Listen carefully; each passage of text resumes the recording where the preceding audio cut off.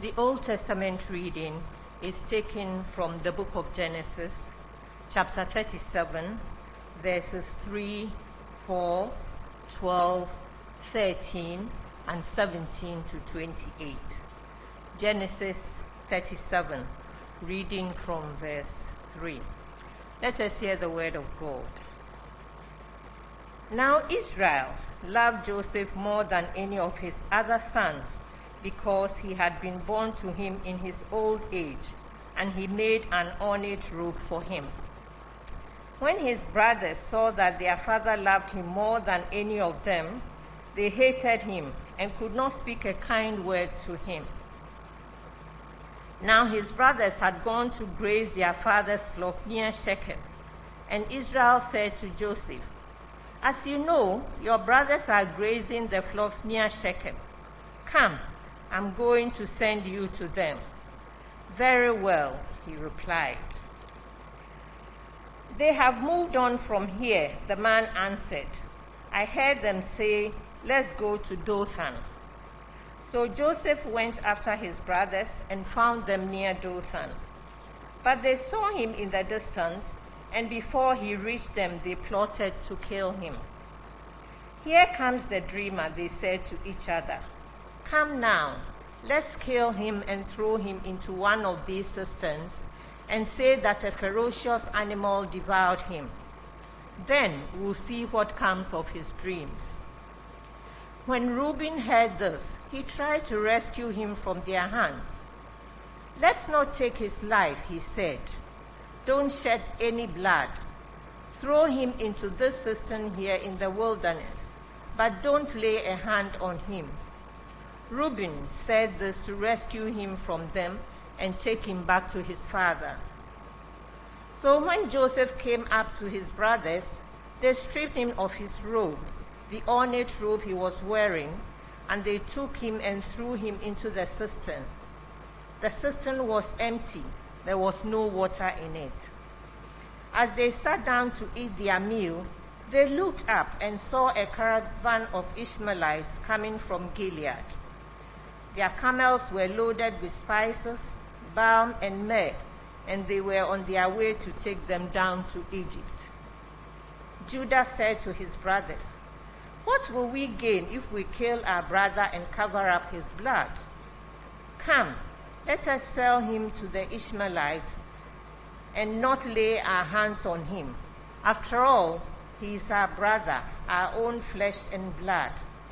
His brothers agreed. So when the Midianite merchants came by, his brothers pulled Joseph up out of the cistern and sold him for 20 shekels of silver to the Ishmaelites, who took him to Egypt.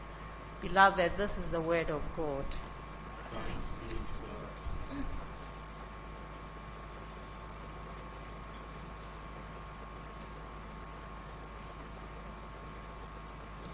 We'll sing the hymn 298, ancient and modern 298.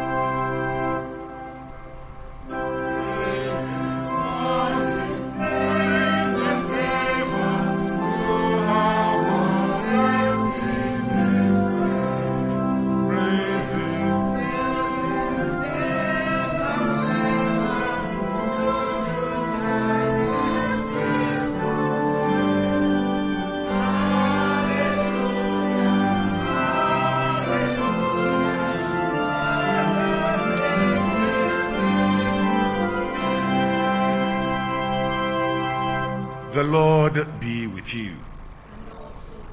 Hear the gospel of Christ according to Matthew chapter 21, reading at the 33rd verse.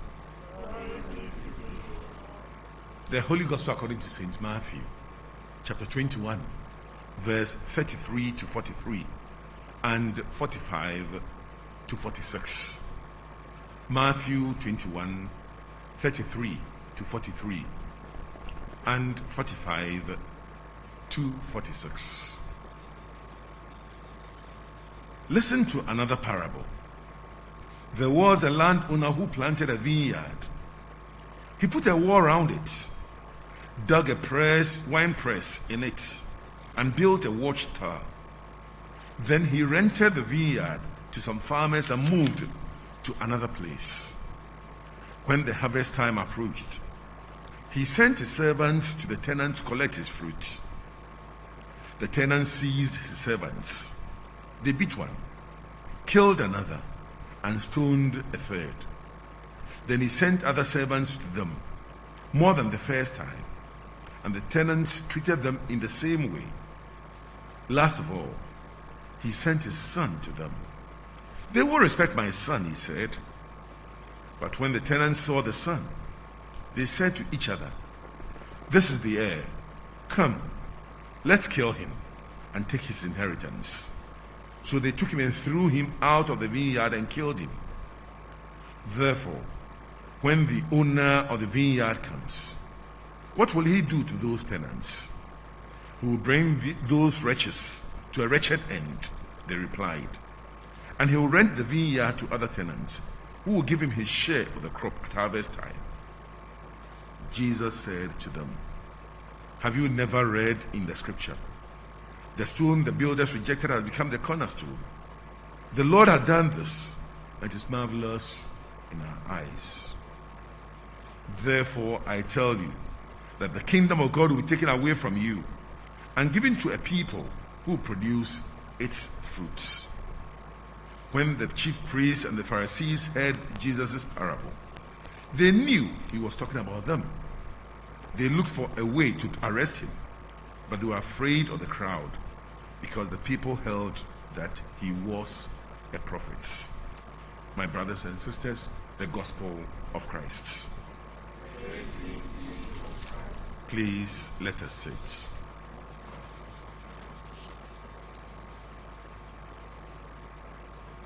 I speak in the name of God the Father, God the Son, God the Holy Spirit. Amen.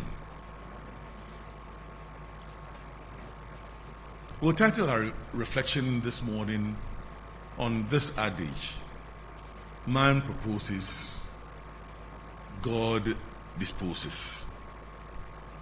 Man proposes, but God disposes. Many are the intentions and prayers and designs of human beings, but if God's hand is not in it, it will never come to pass. What matters in life is not the events and the circumstances of life, my dear brothers and sisters, but how we respond to these things. Because with God's help, any situation can be used for our good, even when others intended it for evil. With God's help, any situation in life can be used for our good, even when others intended it for evil for us. And the story of Joseph gives us a very clear picture about the statement. But in the meanwhile, Joseph was very overconfident and was so self-assured because he was the father's favorite son. And he also knew the design of God for his life, because in the dreams he had seen what God wanted him to be. So he was overconfident and, in a way, boastful. And in Joseph's day, everyone had a cloak, and the ropes were used to keep them warm and bundle up belongings for a trip, to wrap babies, to sit on it. Sometimes the ropes were so expensive that they were even used as collateral. for loads. And most of the robes were knee length. But Joseph's was unique and special because the father loved him so much. And he shows his favoritism towards Joseph. And so the already strained relationship between Joseph and his brothers was aggravated. And what will happen then, my dear brothers and sisters? Eventually they had to conspire against him to kill him. But let's put that one aside. Favoritism in families, my dear brothers and sisters, may be unavoidable, but its divisive effects should be minimized. We should be very careful, especially as parents, when we favor some of our children against others. Yes, our feelings may not be able to change towards a favorite child, but our actions towards the others should be the same as that of the favorite child. Else we'll create a problem for our children, especially when we are gone. So let us be very careful. But in the main, my dear brothers and sisters, all of us can identify with one or more of the hardships that Joseph experienced. Betrayal. How many of us have not been betrayed before? Deserted by family and friends? Yes. Exposed to sexual temptation? Punished for doing what was right? Enduring long imprisonment and forgotten by those that you have held? Yes, we can really understand these. But if our focus is on God, we appreciate that all these things happen to us, but God in his own wisdom and his own way takes his children out of these and turn them out into a blessing for them.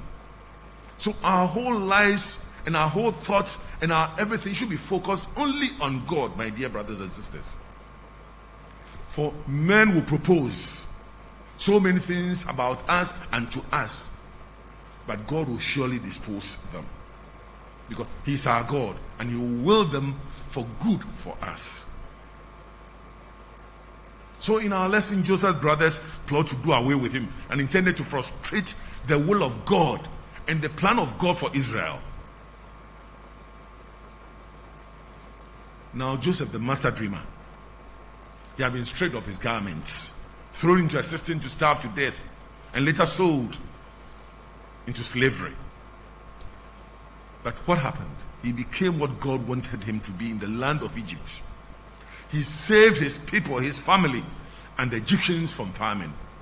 That is God's plan. So whatever people intend for you, leave everything in the hands of God, my dear brothers and sisters. God will turn them out for us, because the plans that our God has for us are plans of good, not of evil, and he will bring us to an expected end. Clear as day is from night in the Bible. God will bring everything for his children to an expected end. But when we go into scripture, there are striking similarities in Jesus' story and the son in the gospel that we read. They were both loved by their fathers. They were both rejected by their people. They were both seized and manhandled by their opponents. Joseph was sold into slavery and proclaimed dead, and the son was dragged outside the vineyard and killed. And in these instances, what the prophet Isaiah said comes to pass in verse 44 of our gospel reading. See, I'm laying a stone in Zion, a stone that had been tested, has been proven as a precious cornerstone, as a sure foundation. He who puts his faith in it shall not be shaken, and it will become meaningful. God had laid you as a stone in the midst of your family, in the midst of your community, in the midst of your workplace, nothing can shake you. Because He, Jehovah God, is with you. Trust and hope only in Him. It's important for us, my dear Christian friends, to note what Joseph did. His positive transformation towards each setback. Joseph didn't spend his time asking why this is happening to me. What shall I do now? Those who met Joseph were aware that whatever he was and wherever he was and whatever he did, he hoped in God. So what do you do when you are having a setback? My dear brothers and sisters, when we're having setbacks, what do we do? Let us take Joseph's attitude and acknowledge that God is with us and we are His children, and that what happens in our life will be victorious, because we are more than conquerors through Him who loved us.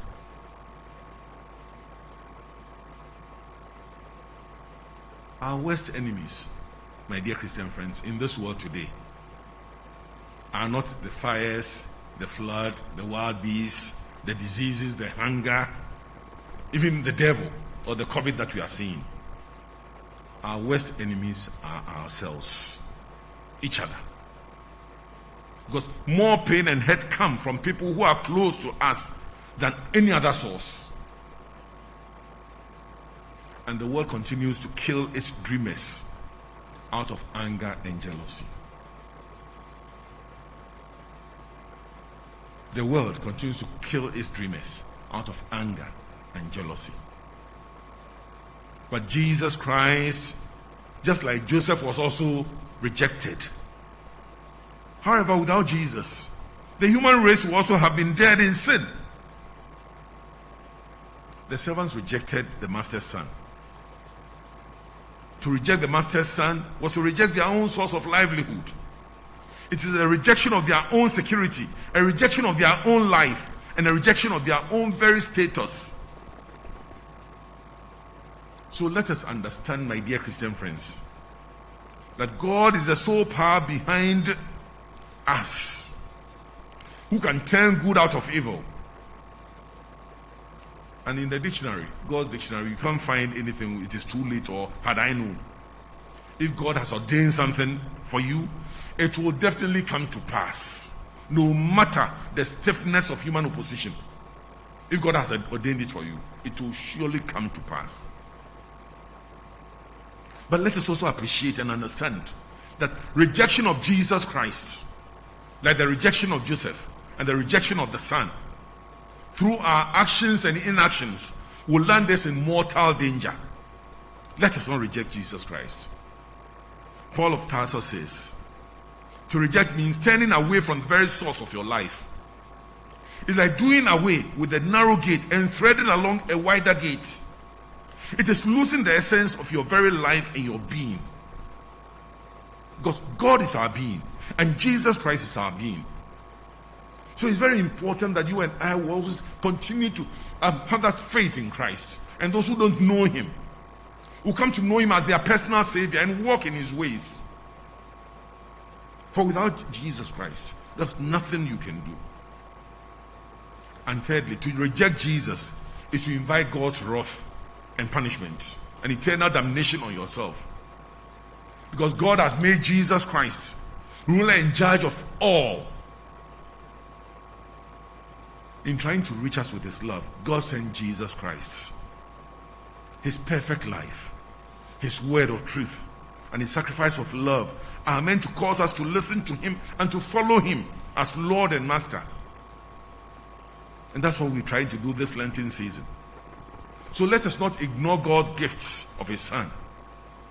Let us trust in God's faithfulness, because God will consistently and every time bring good out of evil, success out of failure, and triumph out of defeat for us. But it's important for us to just hope and trust in Him and walk in His ways. May He grant us that grace. May He strengthen us, that we'll always follow Him, our faith intact, and live as His children. Then it will come to pass in our days that whatever the evil one has proposed, God will dispose it, and He will bring evil out of the good out of the evil which assail us. Like Joseph, my dear Christian friends, let us hope and trust only in God. In the name of God the Father, God the Son, God the Holy Spirit. Amen.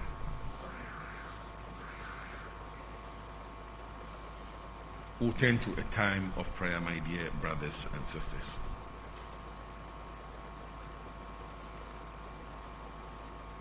At this moment of prayer, I ask your prayer of thanksgiving to God, who is the Lord and ruler of the world, for us to worship Him and to acknowledge His goodness and mercies towards us. Let us pray to the Lord.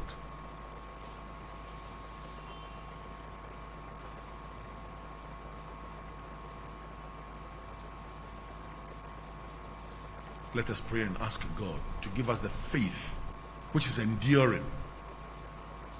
So continue to hope and trust only in Him. For indeed His plans for us are plans of good, not of evil. And He will bring us to an expected end. Let us not worry ourselves about what man can do to us. For indeed God is with us. And like Joseph, we will be victorious.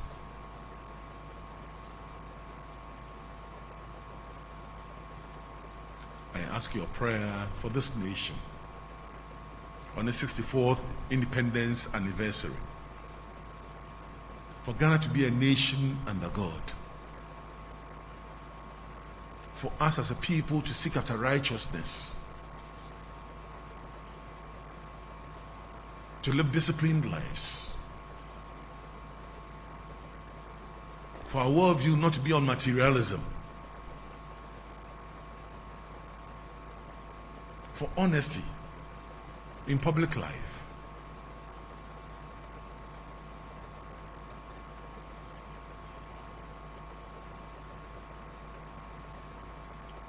let us pray also for peace in this nation.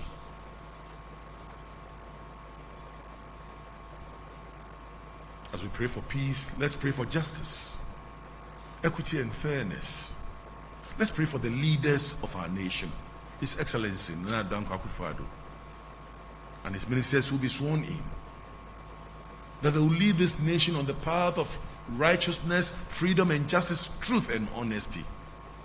That by their example, this nation will be transformed, and all our developmental agenda will be achieved.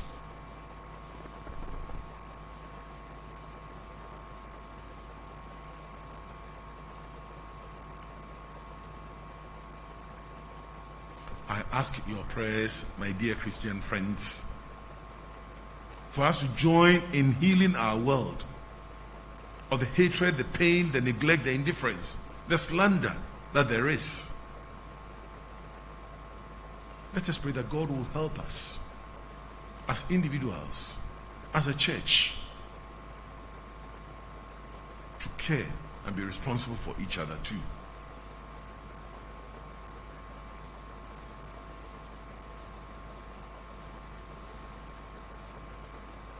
Let us pray for the COVID-19 pandemic, which has assailed the whole world. Let's pray for God's intervention.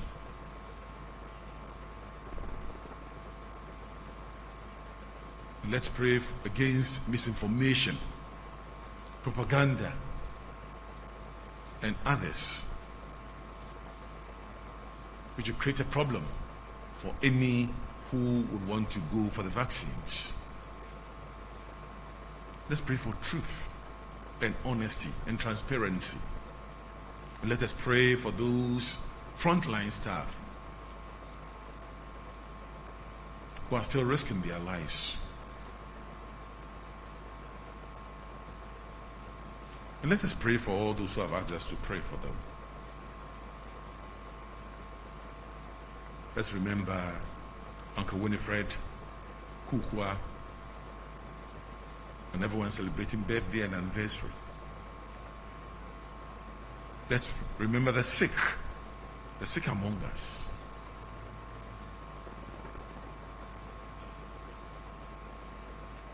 Finally, let us pray for ourselves. Let's pray for our health. Let's pray for our jobs and our businesses. Let us pray for our families. Let's pray for our friends and siblings.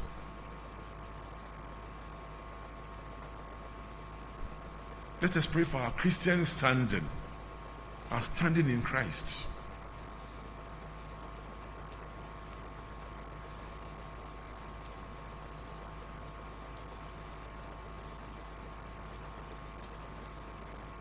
Let us pray. Eternal and Almighty God, you hear prayer and you answer prayer because you are true to yourself and true to your children, ever faithful to us. We have prayed in all humility, and we beseech you, Father, to answer our prayer to your glory and for our good. We ask this through Christ our Lord. Amen. The Lord be with you. Let us bless the Lord.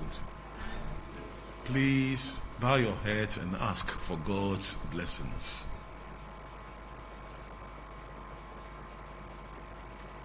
Lord, help your people to seek you with all their hearts. Bless them with your heavenly gifts, and in your mercy, make them ready to do your will. And the blessing of God Almighty, the Father, the Son, and the Holy Spirit rest and remain with you this day, throughout the weekend, and always. Amen. My dear brothers and sisters in Christ, the Mass is ended. Let us go forth in peace to love and to serve the Lord.